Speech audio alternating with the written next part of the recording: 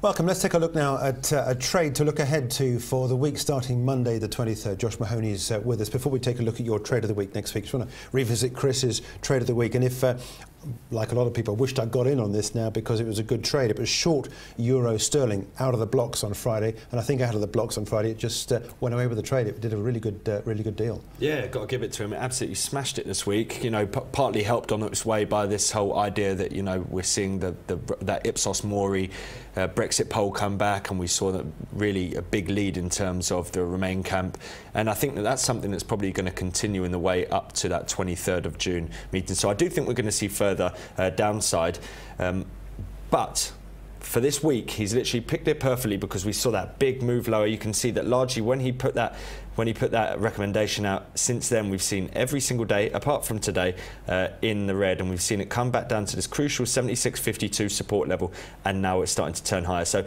the likeliness is that it'll probably continue on this trajectory to some extent, but I think, you know, the precedent has been set. We've got this head and shoulders formation. I do think people are going to be looking to get short, so any rally is likely to be sold into for euro sterling. So yeah, you've done a good job last week. Yeah, okay. Let's just take a look now at your trade, which you want to talk about short FTSE. Now, it's not quite as simple as that, is it? Because you're not short immediately.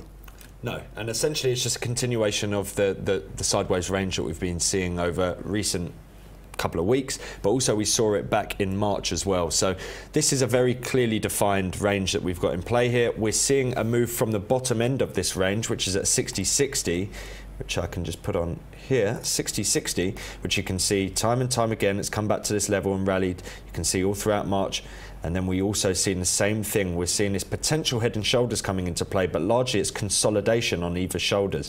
So the move essentially is try and wait towards this sort of 61.80 or 6200 if it comes up to it, but we'll say 61.80, and then go short from that. We'll be looking for a move back down to say 60.70, which is just above that sort of 60.60 mark that is the bottom end of that range. But ultimately it's shorting it if it manages to rally back up towards the top end of this range, because then you have a very clearly defined resistance.